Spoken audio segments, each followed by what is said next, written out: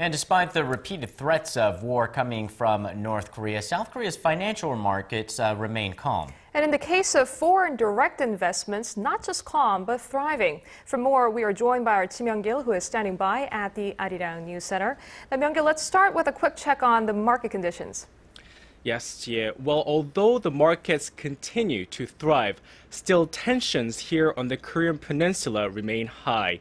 But you wouldn't know it by looking at the numbers. The benchmark KOSPI closed at nearly 1,950 points on Thursday, up 14.2 points from Wednesday. Shares listed on the main bourse lost ground last month.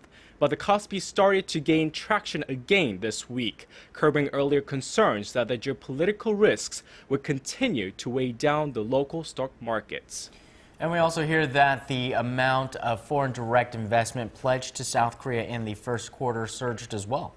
Yes, Sean, that's right. According to the Ministry of Trade, Industry and Energy on Thursday, the amount of foreign direct investment reached nearly $3.4 billion in the first quarter this year, up from $2.35 billion of the same period last year, a jump of nearly 45%.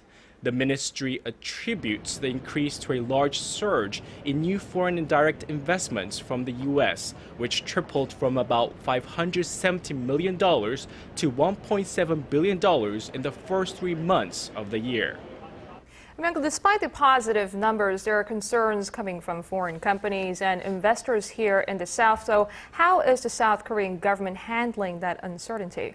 Yes, Jie. President Park Geun-hye promised foreign investors Thursday that South Korea will remain a safe and stable place to make investments despite the repeated war threats from North Korea.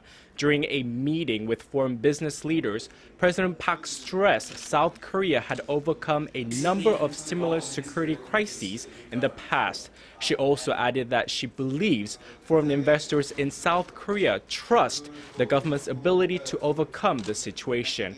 And in response, the participants expressed confidence in South Korea's handling of the situation and vowed to continue investing in the country.